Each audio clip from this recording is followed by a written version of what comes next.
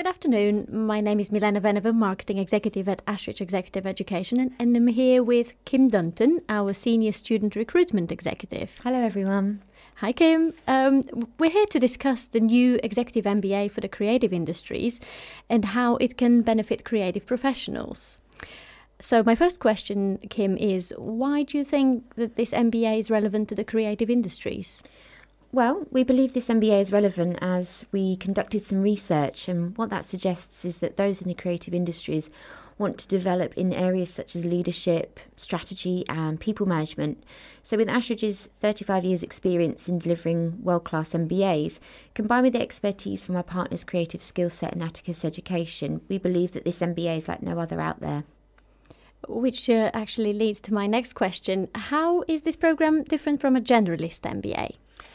What makes this MBA different is the fact that it's totally tailored towards creative industries. Our design team and partners have been strategic in designing a program that's for the creative industries, taught by the creative industries. And what are the highlights of this program? Well, there's a number of highlights. I'd say the main one is the fact that it's taught via blended learning. So this means it's a combination of online and residential teaching.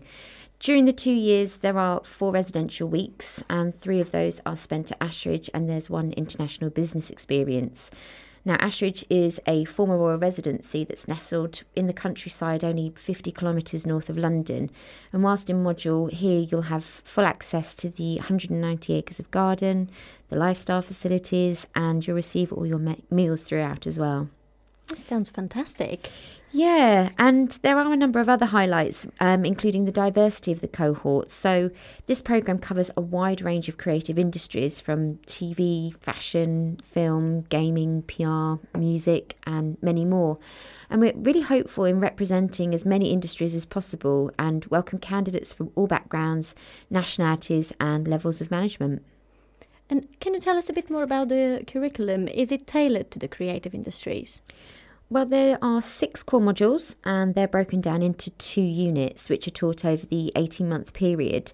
The core modules are business finance, effective leadership, creating strategy, leading the creative process, marketing and achieving scale. And in addition to that, there'll be a number of business case studies and guest speakers from the creative industries as well. And how are participants assessed?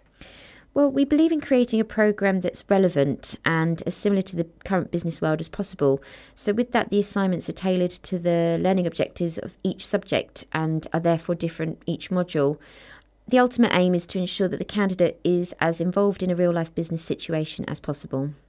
What about the final project? What is this project about?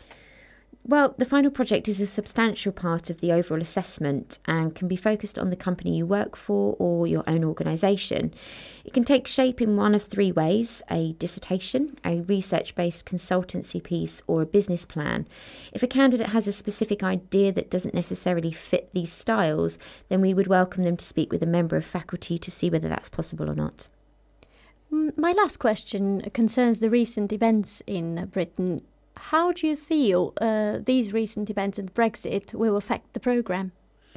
Well, there is a lot of uncertainty at the moment about the effects of Brexit and how it's going to affect our economy in the short and long term. Because this programme is essentially live, there will be a number of open discussions where participants will be expected to contribute, and so there'll be a number of opportunities to discuss the effects of Brexit when necessary.